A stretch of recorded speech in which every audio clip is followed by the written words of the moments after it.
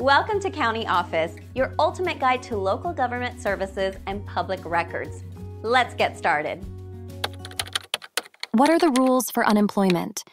In Santa Rosa, Florida, any unemployment benefits in Santa Rosa, Florida are governed by the Florida Department of Economic Opportunity. To qualify for benefits, individuals must have lost their job through no fault of their own and meet specific wage requirements.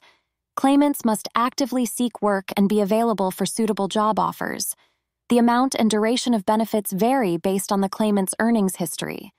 To apply for benefits, individuals can do so online through the Florida Department of Economic Opportunity website or by phone. It is essential to provide accurate information and documentation to support the claim. Failure to follow the rules and requirements set by the Florida Department of Economic Opportunity may result in a denial of benefits or even penalties.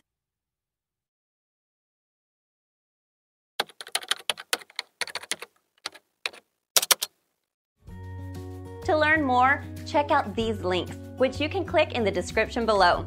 And feel free to comment your questions. We're here to help. Thanks for tuning in to our video. Please like and subscribe and leave a comment below. See you in the next video.